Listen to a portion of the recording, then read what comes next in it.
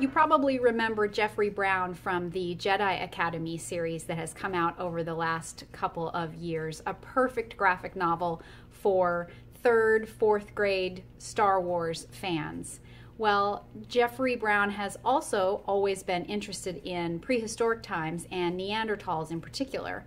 And he thought, wouldn't it be fun if he set a new graphic novel series 40,000 years ago with a brother and a sister and a small family of Neanderthals who are going through the same kinds of things that all kids go through. They pick on each other, they fight, they have to be bossed around by clueless teenagers. Their parents don't really take them seriously. Lucy wants to be an artist, and Andy wants nothing more than to go on the hunt for mammoth.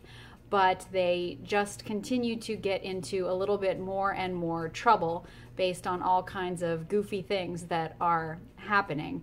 Right now, I just got to page 100, and they are supposed to be babysitting their little brother, Danny, who has crawled out of the cave and is wandering around in the woods and just got hunted by a wolf, but his fearless cat, this guy right here, who's just hilarious, saved the day. Meanwhile, Andy and Lucy and the other two teenagers are trying to find Danny before the parents come back and figure out that the kids have sort of blown it.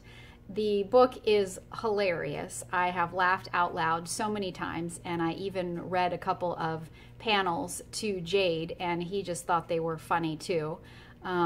We have gone on a bit of a mammoth hunt. Andy got to watch from the bushes up above, and it was pretty traumatic for him actually to see it.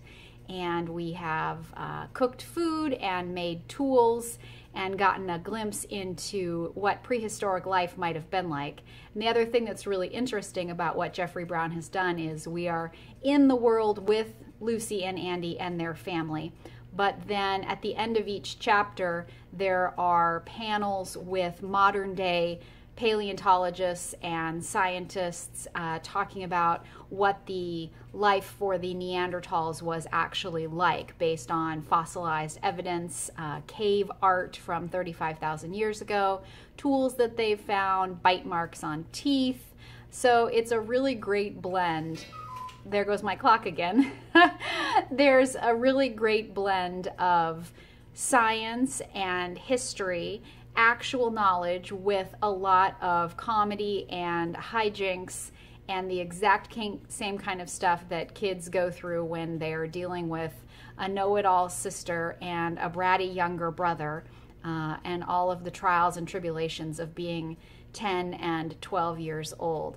So fans, of course, of Diary of a Wimpy Kid and of the Jedi Academy are going to fall head over heels for this.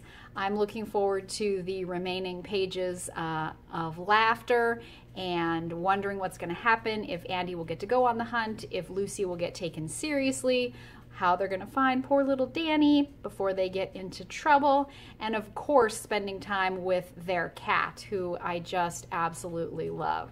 So I hope you enjoy this glimpse into Lucy and Andy Neanderthal from Jeffrey Brown at page 100, and I will see you next time. Take care.